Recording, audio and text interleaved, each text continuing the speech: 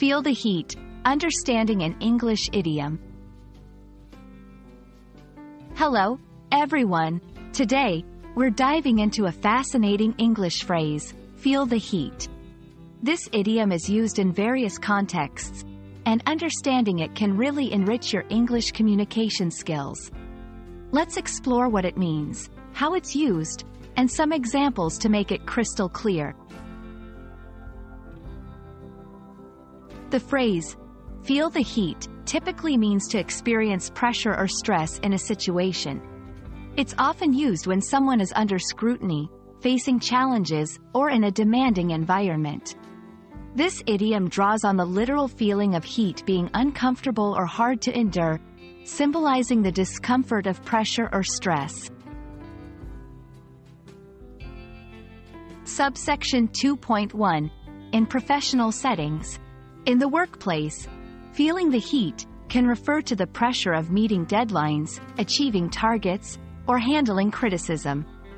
Subsection 2.2. In personal life. In personal scenarios, this phrase might describe stress in relationships, personal goals, or life changes. Subsection 2.3. In competitive environments.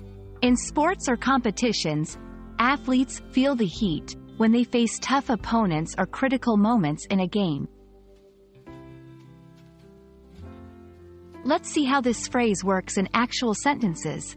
1. As the project deadline approaches, the team is really feeling the heat. 2. After the recent scandal, the politician is feeling the heat from the media and public. 3. He's feeling the heat now that he's in the final round of the competition. These examples illustrate how feel the heat can be used in various situations to express the idea of experiencing stress or pressure.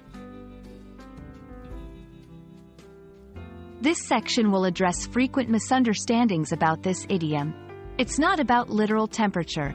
It doesn't always mean negative pressure. Sometimes, it's about motivating challenges.